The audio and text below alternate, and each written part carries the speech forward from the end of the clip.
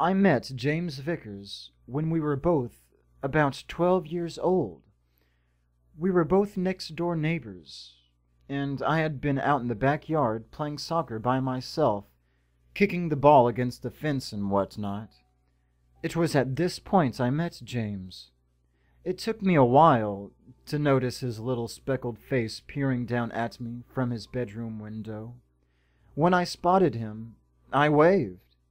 He waved back and opened his window to talk to me. We spoke about a lot of things: interests, favorite food, favorite video games, all sorts. I asked James if he would like to come to my house and play soccer with me. He politely declined and told me that he suffered terribly with asthma, among other illnesses, and that his parents absolutely refused to let him outside or let anyone inside of his house. He instead asked me if I had a Facebook account and said he would add me on that. I checked my Facebook later that night, accepted James's friend request, and we went chatting. And from that day, that's pretty much how our friendship went. I would head off to school in the morning, finish up, come home, and get straight on Facebook to speak with James. That's the way it was for about 5 years. Unfortunately, James's illnesses got the better of him one day, and he grew very sick. The inevitable happened, though. I hadn't spoken to James on Facebook for a few days. I had spent some time in my back garden, too, waiting for him to open the window and let me know that he was okay. But he never did. Instead, his father came to my house and presented me with a small invite to a funeral. He told us about how much both of you had in common.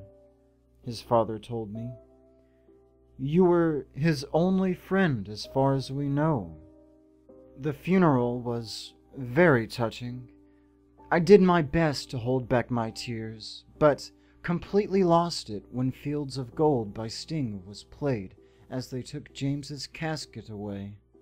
After the funeral, in his honor, still dressed in my suit, I had a bit of a kick around with the same old soccer ball I had when I first met James, and I had a beer in the back garden. It felt weird knowing that the room he used to speak to me from was now empty and unoccupied. As sad as I felt, I knew he was in a better place, a place where all of his afflictions would no longer bother him. His death had come so sudden, though. The funeral just hadn't done it for me. Perhaps I needed some kind of closure just to let me know that James was truly gone and never was coming back. So that night, I logged on to Facebook once more, opened up a chat box to James's account, and typed, "Hello, James." At this point, I realized how silly I was being, and promptly deleted the message before settling down in bed. I left the computer on, just in case any of my friends sent me a message. Something then happened that sent a chill up my spine.